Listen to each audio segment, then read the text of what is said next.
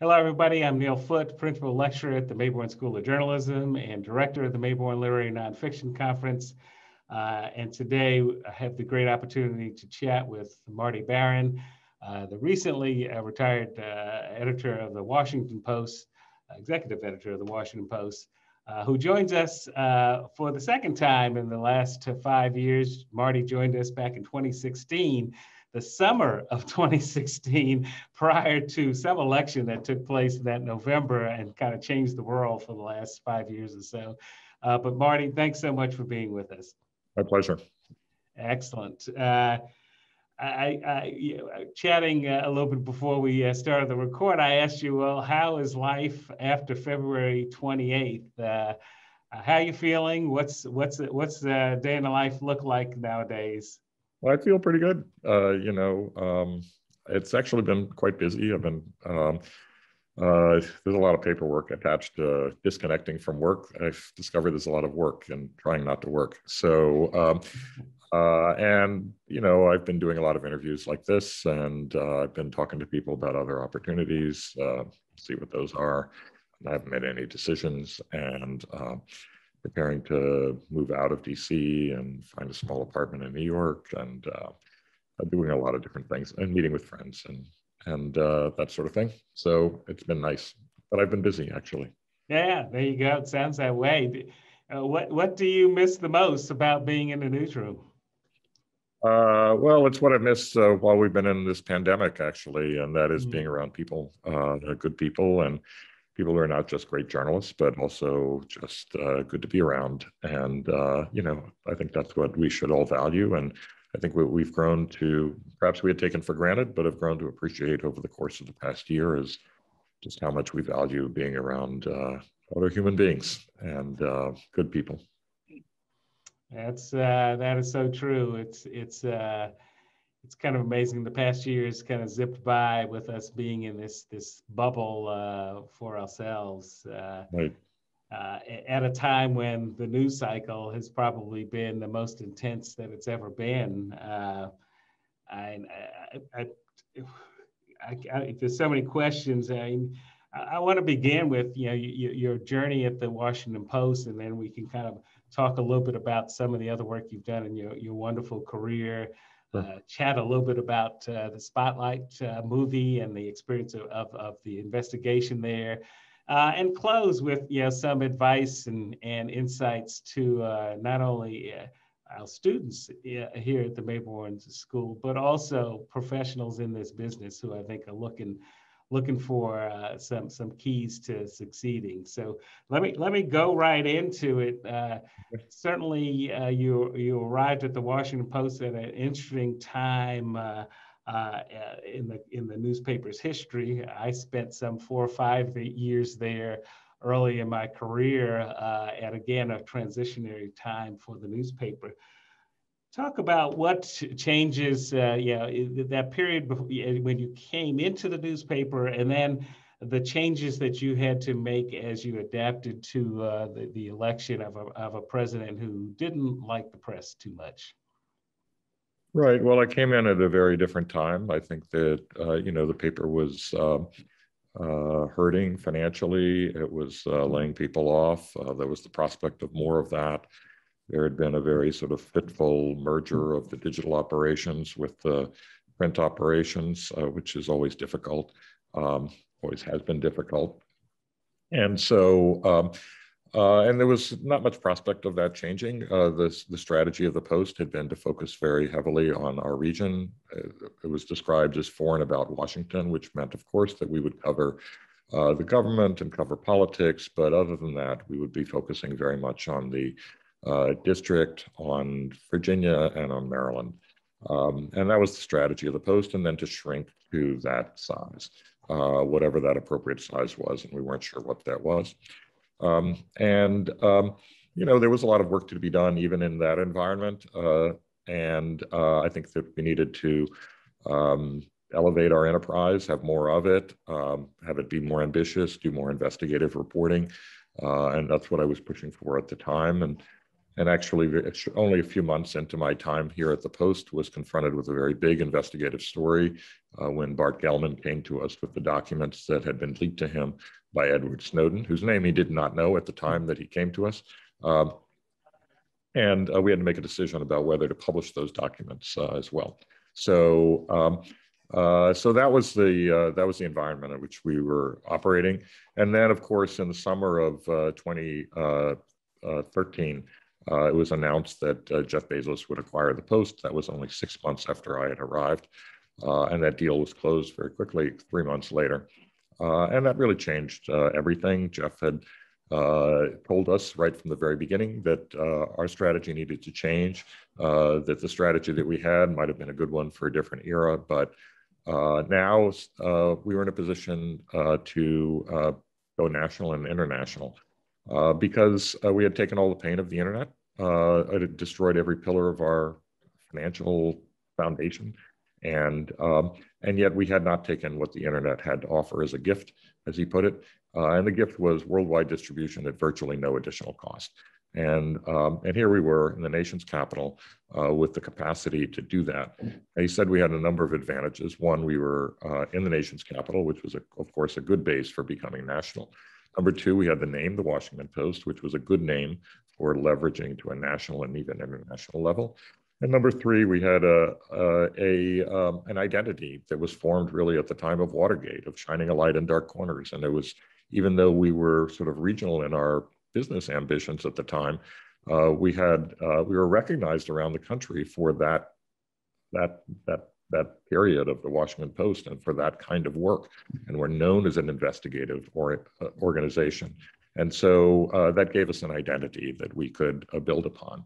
And so, and with the internet, we had the capacity to go nationwide and worldwide, and because we didn't have to deliver physical papers anymore. And so with that, we shifted our strategy to becoming national and international. That's interesting, because certainly during my time there, it was, the Washington Post, certainly with the Watergate history behind it, was, and its wonderful kind of political legacy, was described as that regional paper. There's a lot of discussion about the vision of the paper, and talk about how you kind of shifted the culture of the newspaper from one that had a certain focus, as you said, of kind of regional, political, governmental affairs, to this major national newspaper, international newspaper. How do you shift the culture? What were some of the things that you had to do to get people to believe that that was the direction to go in? We had to do good stories. They had to have an impact. They had to become a model for what we should do in the future. Certainly the Snowden documents were as helpful in that regard. We were doing the most ambitious work and not being and going at it hard, and it was controversial and there were high risks attached to it. And we didn't let that dissuade us. And we had a huge impact. And the Post and also the Guardian, which received those documents, was doing a lot of work. So I apologize for the background noise. There's painting going on in my place, so you'll have to tolerate that. As I said, I'm sort of preparing the place for sale. So in any event, this is. There's going to be a fair amount of this. Apologize. That's what we had to do, is we had to sort of focus on that and just do ambitious work and let that be a model for what we needed to do. I'm a big believer in not obsessing about the culture as much as sort of creating the culture through the work itself. I love that notion of creating the culture, and certainly the Snowden story was massive and had all sorts of implications about access to documents, freedom of the press, how much you share of that information with so many sensitive documents. How did you approach telling that story without violating international trade? Certainly a lot of security and classified information. What was your strategy with trying to get that story? And I know Bart Gellman kind of took a very interesting strategy on making sure that you all approach that in a very sensitive way. Well, look, there are critics who would say that we did violate the law in doing that. That's not really clear, but there are risks attached to that with the Espionage Act of 1917. That said, we felt that we had to evaluate whether there was a public interest in revealing those documents. And that's true in a lot of national security reporting where classified information is revealed, and that's not unusual that classified information is revealed in certain kinds of national security reporting.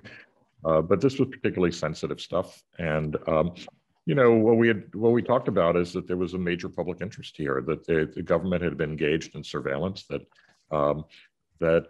had never been the subject of public debate, that there was an intrusion into the privacy of American citizens that was beyond anything that anybody could have expected. And so, and yet it had been done without any discussion as to whether this is proper public policy. And so we felt there was a very important public policy issue here. And ultimately, others came to believe that as well. I mean, the technology companies questioned their own participation in this and argued that it had gone beyond what was really appropriate. The president at the time, President Obama, said that we were having a debate that should have occurred and it needed to occur. That wasn't their posture at the beginning. But that became their posture over time with the revelations. And there were many members of Congress who felt that, the national security agencies had gone too far. The intelligence agencies had simply gone too far. And there was reform. And that sentiment was true among both Democrats and Republicans. It was bipartisan. And at the same time, there were others who felt that, frankly, there were some people who said we should have been prosecuted. But so it was controversial, but we had to make a decision about whether that was appropriate for us to do. And we concluded that there was an enormous public policy issue here at stake. And the only way to get at it was to actually publish these documents and to do it carefully, to do it we certainly talked to the intelligence agencies. They knew in advance what we were going to publish. We gave them an opportunity to A, comment, and B, argue that particular details were best kept secret. And so that's what we did. In some instances, there were some details that we withheld, but we never killed a story. So that was the thinking that was behind that. Well, Marty, we know you've never been one to shy away from a big story. It's certainly before the Post, you were at the Boston Globe, and the whole spotlight team and the abuse of the Catholic Church. Yeah, I mean, talk a little bit about certainly what you did at the Boston Globe in unveiling and approaching those kind of big controversial stories. Is there a method or a strategy that you take upon these stories that clearly get to the bone of some controversial issues? How did you manage, did the spotlight work inform you better about how to approach the Snowden series? What were some of those key things that you did that kind of helped prepare yourself for a newsroom like the Boston Globe then to get journalists to realize to go one step further on such controversial issues? Sure. I mean, I think there are basically a couple of principles. I mean, one is that a core to our mission is holding power to account. That's number one. Number two is that when the facts are not known, when the truth is elusive, our job is to try to go find it, find out what the facts are, put them in proper context, and then report them. I think that those are the two core principles. I think that when we're reading our own coverage day to day, often questions arise as to what is the backstory here, what is really going on, and sometimes those are just left unanswered. And I think it's really important that we always try to answer those questions. Who is making policy here? Who is going to be affected by this policy? What are the interests at stake? All of that. Who is pushing for this policy? And really try to get at what are the internal deliberations that took place that led to such a policy. And that is something that we should do regardless of who we're reporting on. Doesn't matter whether it's a Democrat or a Republican or an institution that is not political in nature, but has a serious impact, a significant impact on society at large. It can be a commercial enterprise, it can be a nonprofit enterprise, but it's one that has tremendous influence. And so in the case of the church, this was the most powerful institution in New England at the time. Not today, but it was then. And here was an instance when I got to Boston, there had been a column written the day before I started working by Eileen McNamara, Pulitzer Prize-winning columnist, about this case of a priest by the name of John Gagan, who had been accused of abusing as many as 80 kids. And the lawyer for the plaintiffs in that case had argued that the cardinal himself was aware of the abuse and yet continually reassigned that priest from parish to parish, knowing full well about the abuse of which he had been accused, thus enabling him to abuse again and again. And so, and at the end of the column, she said, well, the truth may never be known because the internal documents that might reveal it are under court seal, meaning they were kept confidential. And of course, the church had denied these allegations and said that they were baseless and reckless. And so the natural question that I had is, well, who's telling the truth here? I mean, there are serious allegations here that a cardinal was aware of an abusive, seriously abusive priest and allowed him to continue abusing such that there were at least 80 kids who had been abused. I mean, how can you not want to look more deeply at that? And so, and we didn't need to be deterred by the fact that the documents were under seal. And in fact, the fact that there were documents was enticing because could we actually get those documents? And so that was the question. And could an argument be made that we were entitled to them? And that is the argument that we made, is that we were entitled to them. There was a public interest, and that these kids were in the care of the church, and that we should get them. And so that's what we went about doing, in addition to doing our own, the Spotlight team doing their own investigation. Yeah, I think what was fascinating, certainly about that story, is that you could have easily done this, devastating story about the Catholic Church in Boston, but you went several steps further. What was the motivation of going beyond just the Boston and Massachusetts area? How did you define we need to go further with this? This is a bigger story than just what's happening in Boston. Right. Well, the first step we took in terms of making bigger was going beyond just saying there were a lot of abusive priests, because the Spotlight team was able to document, fairly quickly that there were a lot of abusive priests. But we didn't just want to do a story on that. And we wanted to document, address the question of, well, what did the church do when it learned that these priests were abusive? Did in essentially each and every case, did they do the same thing they did with this priest, John Gagan? Did they, in fact, cover it up, reassign the priest, allow the priest to abuse again and again? And so we were pursuing that bigger story, not just the fact that there were a lot of abusive priests. And that's what made that story so explosive, is that we were able to document that cover up with the church's own internal documents. And so, and after that, then it was clear that, I think there's another point that should be made with regard to investigations, and that is almost nothing is a one-off. It's always a pattern. I mean, people don't do things in only one case, typically. So if this had happened in the case of John Gagan, the question was, did it happen in other cases? And if it happened in the case of the Archdiocese of Boston, well, did it happen in other dioceses? And the answer to all of those questions was yes. And if it happened in the United States, did it happen around the world? And the answer to that, of course, is yes. So we did our best as a regional publication to try to get at all of those. And also, we started to face some competition from major national news outlets that were saying, okay, well, the Boston Globe had done Boston, but, the New York Times, they had said, we're going to go do the country and we'll beat them on the country. And so we pivoted so that we would start covering what was happening around the country as well. Because at that point, we were going to face some serious competition from other media outlets.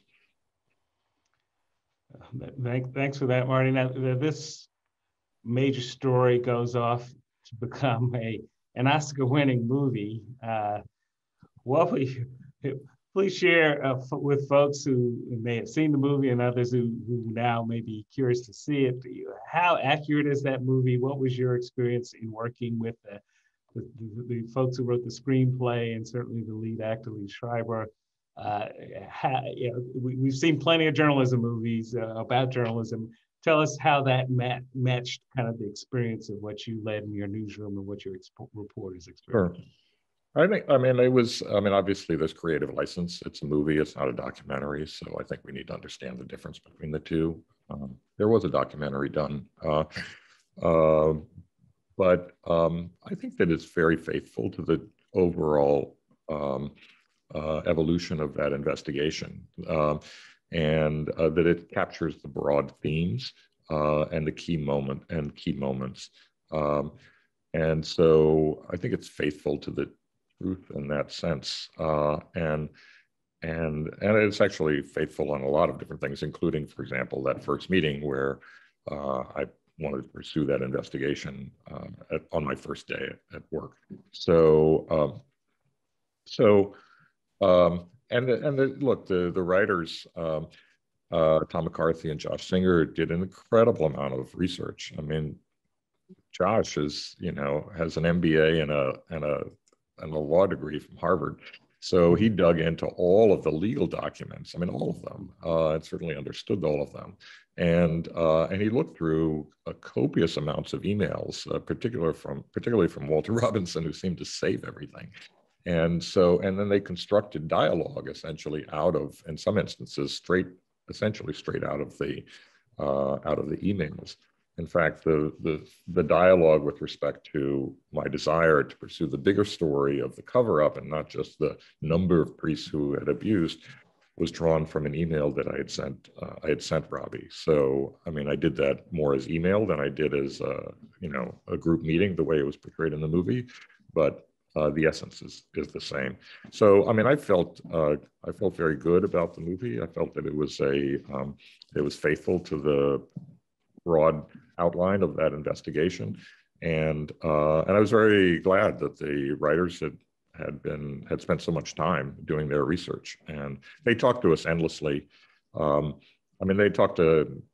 I mean, I got to the point where I told them I had nothing more to tell them. I said, I'm tapped out here. So they asked about everything.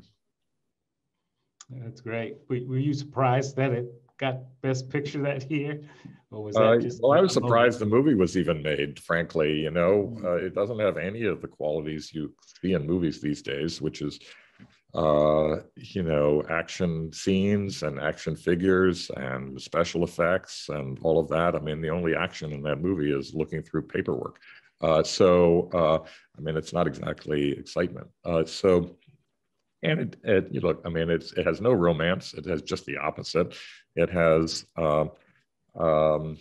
it was a good chance that many in the public would be offended by it because it was about a sensitive issue affecting, people of the Catholic faith. And so it was every good reason for people to avoid the movie. And they did have a hard time getting financing, actually, and it fell through multiple times.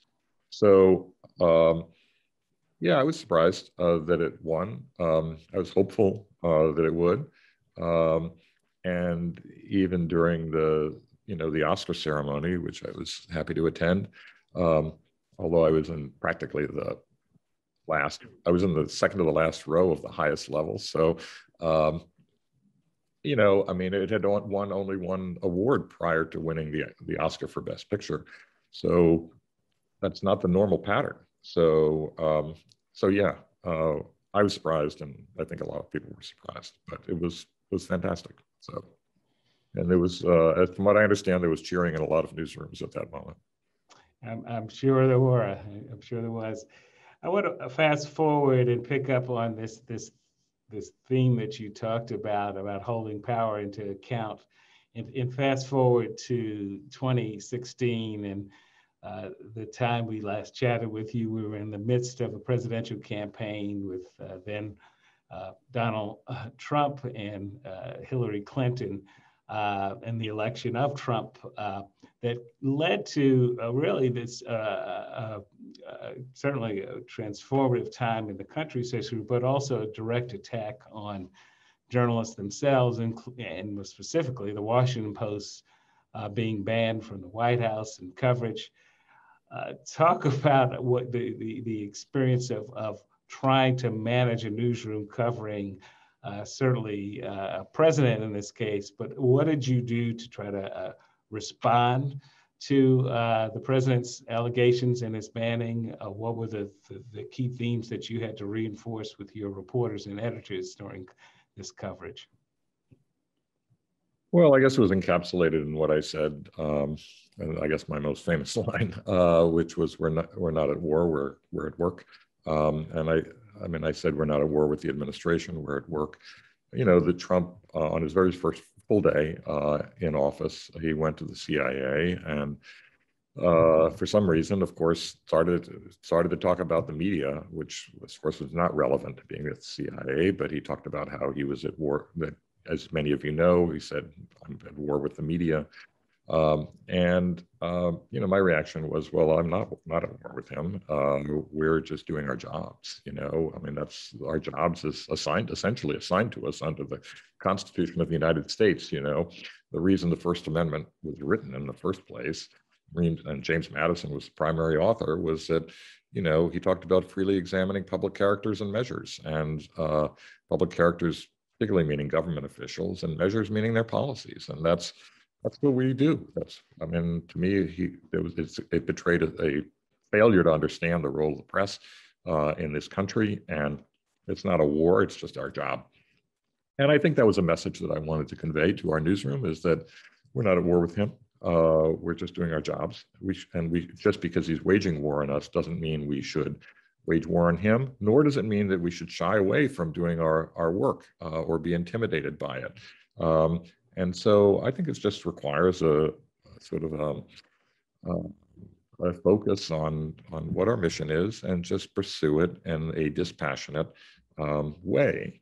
And that's really what I've tried to encourage.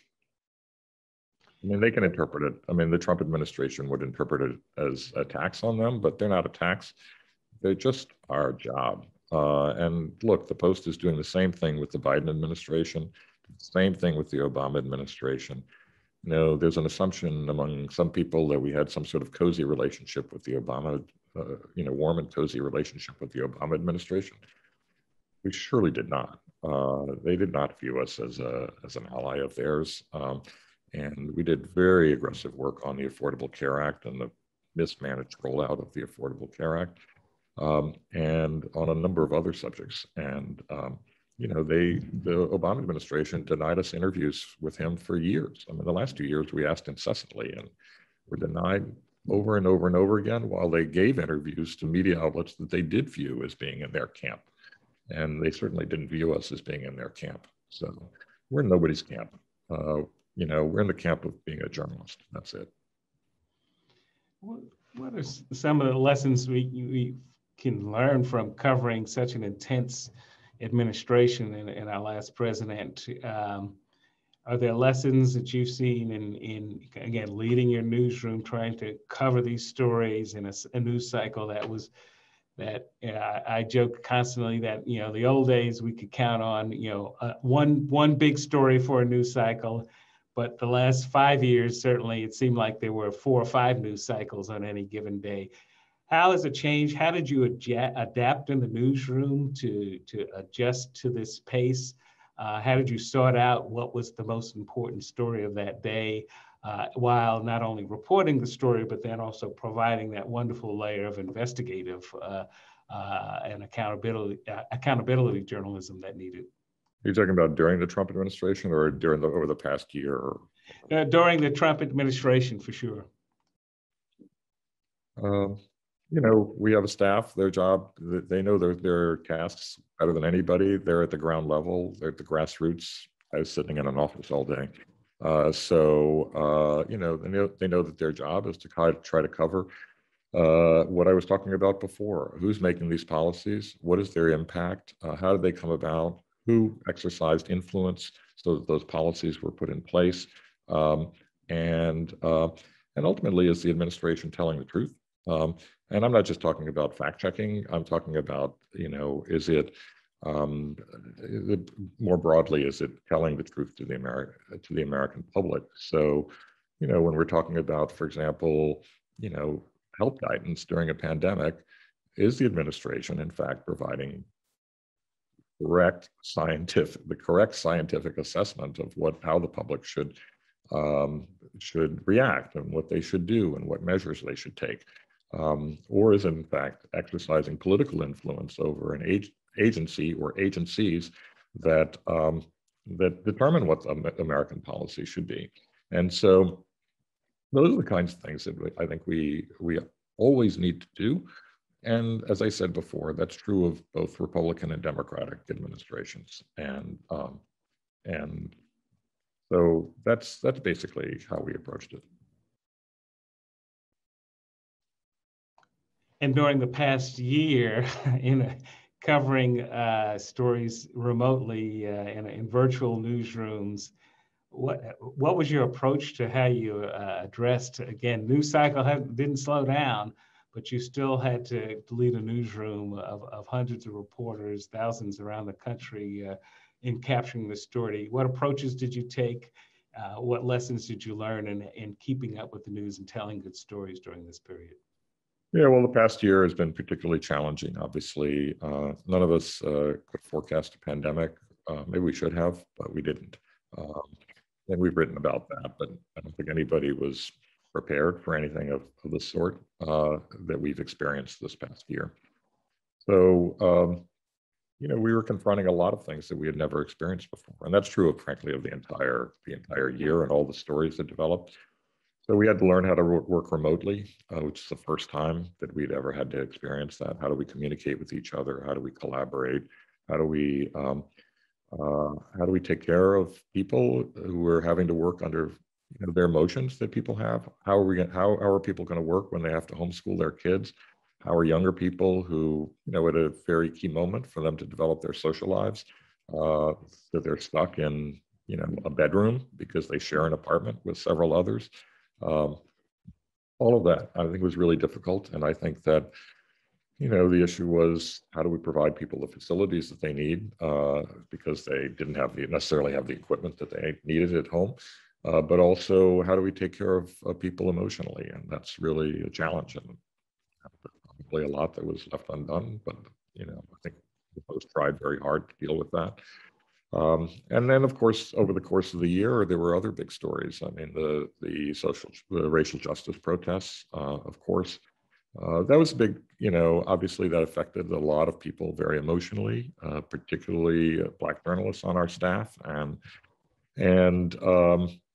you know, I think that you know, that was new, because there had been there's been a lot of racial injustice in this country over the years, and we have covered that. But the killing of George Floyd obviously affected people in a way that it was bigger, that was greater. It took some people, including myself, time to sort of recognize what the full impact of that was on members of our staff. It was just, the reaction was different from what we had seen in other instances of racial injustice and killings, as a matter of fact. Like the Dylan Roof killing didn't at least appear to have the same impact on the staff that the killing of the Dylan Roof killing of people in a church did not have the same impact that the killing of George Floyd did.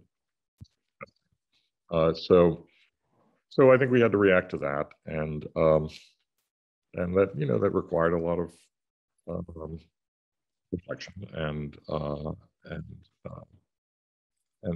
so I think that we came to understand that better. At least I did. And then I think, you know, obviously the election was incredibly intense, and the aftermath of the election was even more intense. You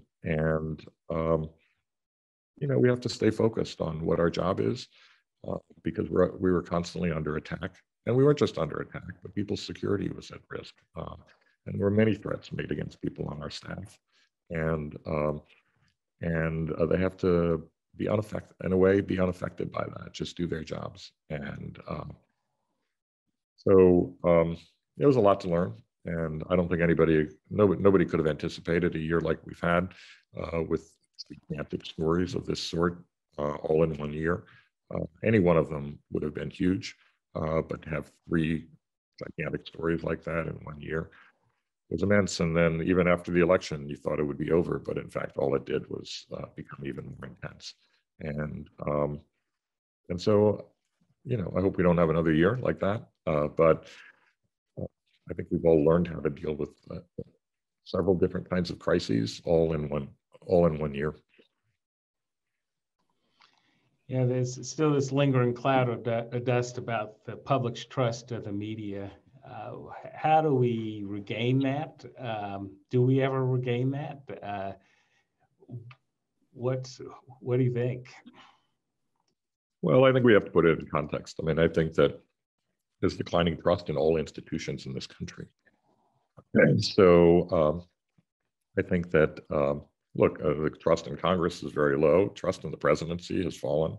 Trust in banks has fallen. Trust in religious institutions has declined. Trust in, more recently, trust in the police, which had always been pretty high, has actually fallen. And now we see that trust in actual scientists in the medical establishment has declined as well. And so I think we do have a crisis of trust in institutions generally in this country, and that should be a matter of serious concern. And so, we as journalists have to do everything we can to make sure that we fortify our institutions and instill trust. I think that involves a number of different things. I think we need to talk more about who we are. I think there's a lot of misimpressions about who journalists are in this country, that we seem to fit a stereotype, that we're all from the East Coast, we all went to supposedly elite colleges, that we all grew up in privileged circumstances or whatever. Not true, of course, about our newsrooms. We have people from all over. Number 2 is I think we have to be more transparent about how we go about our work. We have to show more of the work. If we have original documents, we need to show them. If we have videos that are the basis for our stories, we need to show them. If we need to annotate our stories so that people can see what we're referring to, we should do that. Anything that we can do. We can talk more about the methodology we used in our stories, show more of it. And explain in instances where we're using anonymous sources why that was necessary. So that's number 2. I would say number 3 is that we need to make sure that we cover everybody in the country. For an institution like the Washington Post, which has that mission, or if you're a regional or local newspaper, that you cover your community, everyone in the community, and make sure you're doing that, and that we become good listeners. I think there's way too much talking in the journalism profession at the moment, particularly on TV. Everybody's talking, everybody's yelling, everybody has an instant opinion, all that sort of stuff. Frankly, it does not appeal to me. I think our job is primarily to be listeners and communicators. And so I think we need to understand people in all their complexity and try to reflect that in our reporting in a sort of sensitive way. Doesn't mean that everybody's going to be happy with our stories. They surely won't be. But it means that we've done our job in terms of listening. And then finally, I think that I do think that in our own personal behavior, we need to do things that are actually work to strengthen our institutions and not to cause people to doubt the integrity of our institutions and the mission of our institutions. And I think that does get into the area of social media, is that we need to make sure that what we do in every forum is emblematic of the values that we have as an institution. We are institutions, by the way. We're not just a roof over the heads of a bunch of individuals. It's not just a workplace. It is an institution that has its own principles, standards, and practices. And I believe those principles, standards, and practices need to be observed, regardless of where we happen to be. Whether we're publishing in our print paper, whether we're publishing online, whether we happen to be on radio or television, or whether we happen to be posting on social media. And because people see us as representatives of the institution, even if we think we may be acting in a personal capacity. And the reality is that we are representatives of these institutions, and that, excuse me, and we are representatives of these institutions. And the reason that people have followers on Twitter, for example, is because we work for these institutions. If we didn't work for these institutions, they wouldn't have followers. And so we're more than just a platform for people to express themselves or draw attention to themselves. We are representatives of the institutions we work for. And I think when we veer from that, we put at risk the reputations of our institutions, and we undermine trust in these institutions. Thank you, Marty. You really hit a number of key issues that goes to another big question that we certainly have here at the Mayborn School and around the country is the future of newspapers, of media in general. Not everyone has the opportunity of getting a Jeff Bezos to invest. What's your vision? Certainly the Post, the New York Times, and others did experience a huge growth in digital subscriptions. But what's the future of so many newsrooms that are shrinking in size, but still have this great commitment to holding the public officials to account and so many other key things? What's your vision there? What's your advice to those editors and those who want to get into this business of what the future looks like? Sure. Well, the first thing I would say is be optimistic. Don't lose hope. I think I'm not Pollyannish about the challenges that are faced, particularly by regional and local news organizations. But I think it's also important to remember that it wasn't that long ago that people were predicting the New York Times would go out of business. Its stock had fallen from $50 a share to $3.50. And it wasn't that long ago that people were predicting the Washington Post would go out of business too. It wasn't that long ago, frankly, and I recall this, when people said that local news organizations were better positioned than national news organizations to deal with the internet because they were just less threatened by the internet, and that Google and Facebook were really drawing advertising in large part from the national news organizations and less from the local ones. That turned out not to be true, but I think we can't lose hope, and we should stay optimistic. And frankly, if we're not optimistic, then we're not going to succeed, because you don't succeed by expecting that you're going to fail. You succeed by expecting that you're going to succeed. That said, I do think that there are some models out there. I think that we're seeing among certain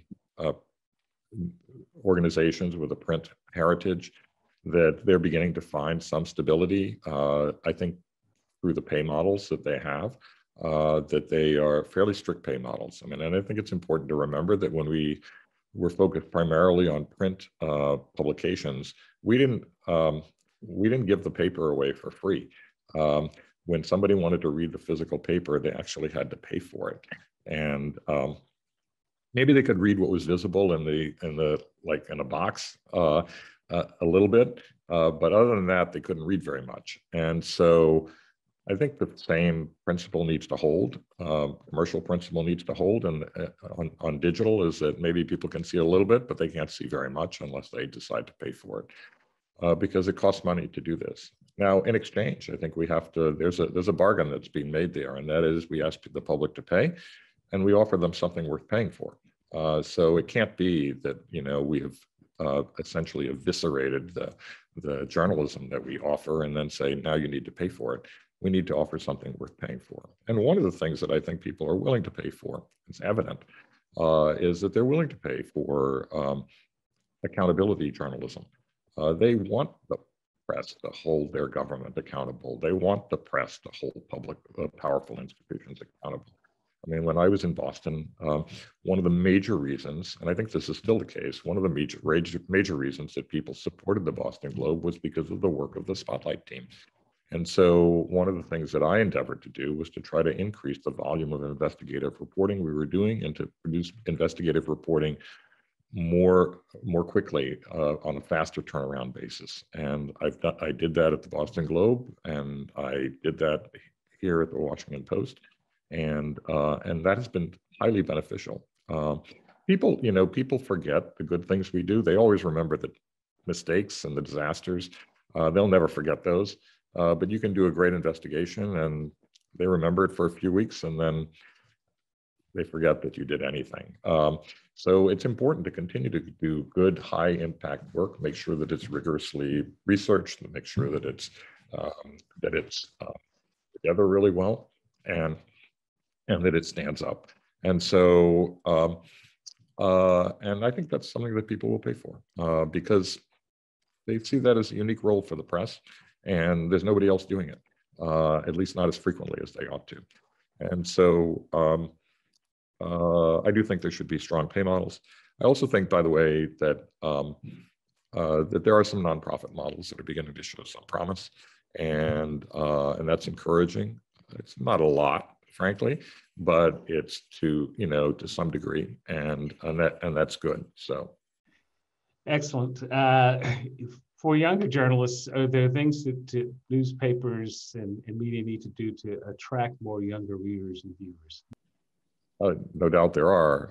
I'm not sure I have all the answer there, but I actually think younger people are reading pretty regularly. I mean, the Washington Post, about 30% of its readers, or a third of its readers online, are millennials, or younger. So, and that's not bad. And if you look at, I think the New York Times has a little bit more than that, and then there's some other online operations that are close to 50% actually. So, I think that we need to take advantage of all the tools that we have. And storytelling needs to change. It needs to be focused. I think it's becoming much more visual. We at the Washington Post have invested heavily in our visual journalism. We added another 14 positions for graphics and design. Because we're finding that it's very beneficial to explain complicated subjects with visuals and interactive graphics, with animation, with annotations, all of that. And so I think that's one way we can do it, is recognize that just journalism is becoming more visual and storytelling needs to change. And also to recognize that, a lot of young people are coming into, and old people or older people, they appreciate this too. They're coming into subjects almost like in the middle of a soap opera, and they don't know who the players are. They don't know, they don't know the background. We need to step back more often and explain things and answer people's questions for them and serve as a resource for them. And I think that's been particularly helpful during the pandemic. Where we cannot explain enough, and that was true through the election, and people simply want basic questions answered, and that is not beneath us to step back, even if we've explained it before, to explain it again and find a very accessible way of doing so, and people appreciate that. Thank you. As you look back on your career, are there stories that stand out in your mind as things that you'll remember the most? Are there stories you wish you could have gone off after a little bit more diligently? Well, all the stories that we got beat on are ones that I wish we had done better on. So,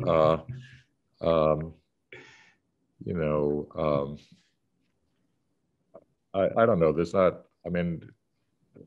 certainly stories that I appreciate that we did. I mean, we've talked about a bunch of them, certainly the Catholic Church, certainly the NSA, certainly our coverage of Donald Trump. When I was in Miami, the recount that we did, which actually showed that Bush most likely did win Florida. And all of that was good. I mean, I do think, and in Florida, we covered the case of Elian Gonzalez when I arrived. We did win a Pulitzer for our coverage of the raid to recover him and deliver him to his father, who was then waiting in Washington, and then they returned to Cuba. I do think we, in instances like that, we needed to do a better job of just listening to people in the community. I think that a lot of people in the Cuban American community in Miami felt that they weren't fully understood, and that they weren't fully explained to the broader public, to the non-Hispanic population. And and so I think we need to do a better job of that.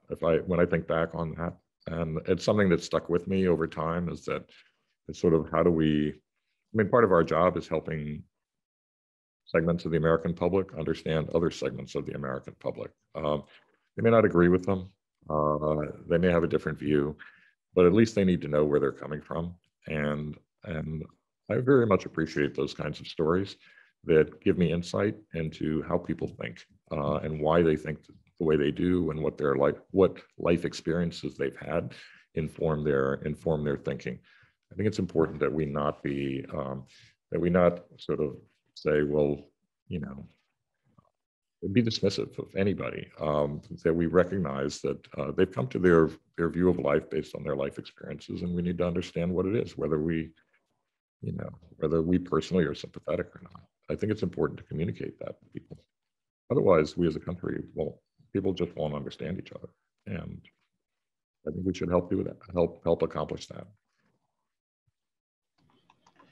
What led you to your decision to retire now, and what happens next? Well, as I said in my farewell note, I've been in this business for 45 years. I've been top editor at 3 newspapers or news organizations for 20 years. That's a long time. At each of those news organizations, I went in as a person from the outside. Although I had worked at the Miami Herald, it had been 20 years since I had left. So while there were still some people there I knew from my early days as a journalist, I was essentially coming in from outside the organization. In Boston, I was definitely coming in as an outsider. And at the Washington Post, even though I knew, a number of journalists at the Washington Post, I was coming in. I had never worked at the Post, and I was coming in as an outsider too. And those are all, that's tough work, I got to say. And it was during a tough period, a period where journalism was under just a tremendous amount of strain, and particularly during the time of the internet, the era of the internet, and particularly after, I would say, the early 2000s, when high-speed broadband became available and when social media developed, and when we now have, we get our news off of mobile phones, and we as news organizations are involved in audio and video and interactive graphics and things that are entirely new. Just the demands of the job are constant. I mean, they're just every minute of every day, and they don't stop. So it takes its toll. I mean, where you feel like you don't have any free time, you don't have any flexibility, you're constantly on duty. And I'm at the stage at age 66 where I would like to have more. I would like to have more free time, and I would like to have more personal liberty to do what I want when I want to do it. And the nature of these jobs now is that you don't, at least the way that I did the job, and so the way that I think the job should be done. And so I felt like the time had come for me to enjoy more personal time and personal liberty. And that's basically, that was the reasoning behind it. Excellent. What does Marty Barron like to do when you're not in a newsroom? How do you spend your time? Well, I do a lot of hiking. I do cycling. I do reading. I see friends. That's basically what I do. I like to travel when I hope we can get back to that. And I like to see the world. And so I want to do more of that in my free time. Excellent. Well, thank you, Marty, for taking the time today to share some wonderful insights about your career, the future of journalism, some of the great work that you've done. looking forward to your next chapter and hoping we can continue the conversation in the days, weeks, and months ahead.